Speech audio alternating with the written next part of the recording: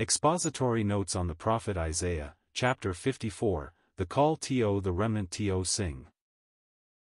By H. A. Ironside. Sing, O barren, thou that didst not bear, break forth into singing, and cry aloud, thou that didst not travail with child, for more are the children of the desolate than the children of the married wife, saith the Lord. Enlarge the place of thy tent, and let them stretch forth the curtains of thine habitations, spare not, lengthen thy cords, and strengthen thy stakes, for thou shalt break forth on the right hand and on the left, and thy seed shall inherit the Gentiles, and make the desolate cities to be inhabited. Verses 1-3. Now after all the darkness, the gloom, the suffering, and the sorrow of the cross, the first word of the next chapter is, sing. Yes, after all that Jesus has done, we sing. The Spirit of God calls upon the once unfruitful people to rejoice, here directed to the remnant of Israel in the last days, sing, O barren, thou that didst not bear. He pictures Israel turning to the Lord in that day, and being used of God to bring a great multitude of Gentiles, so that the desolate have more children than the married wife who has been set aside for so long. God uses that remnant to bring a great host to him in that coming day.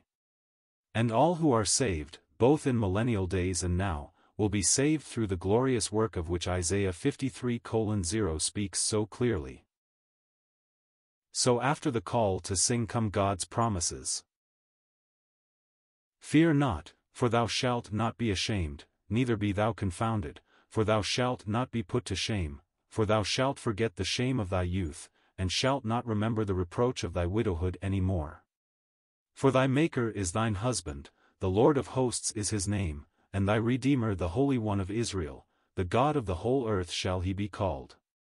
For the Lord hath called thee as a woman forsaken and grieved in spirit, and a wife of youth, when thou wast refused, saith thy God. For a small moment have I forsaken thee, but with great mercies will I gather thee. In a little wrath I hid my face from thee for a moment, but with everlasting kindness will I have mercy on thee, saith the Lord thy Redeemer. For this is as the waters of Noah unto me, for as I have sworn that the waters of Noah should no more go over the earth, so have I sworn that I would not be wroth with thee, nor rebuke thee. For the mountains shall depart, and the hills be removed, but my kindness shall not depart from thee, neither shall the covenant of my peace be removed, saith the Lord that hath mercy on thee. Verses 4-10. What wonderful promises these are! This is God's word to Israel. We Christians are such thieves, we steal so many things that belong to Israel and try to apply them to ourselves. At the head of many of these chapters in Isaiah, our old valued Bagster Bibles read, curses on the Jews, punishment on the Jews, judgment on the Jews. And then when they come to the promises we saw, blessings of the church, joys of the church. All the judgment passages were definitely applied to the Jews, but all the glory passages to the church.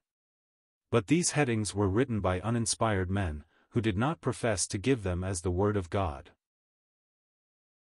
The promises here refer to Israel's blessing. God will bring them back to himself. He will not keep his fury forever. He says, this is as the waters of Noah unto me, for he promised that never again should the earth be destroyed by a flood. Just as truly he has promised the nation Israel that they will never be utterly destroyed, that someday a remnant will be saved and become a great nation, and Israel shall blossom and bud and fill the face of the whole earth with goodness.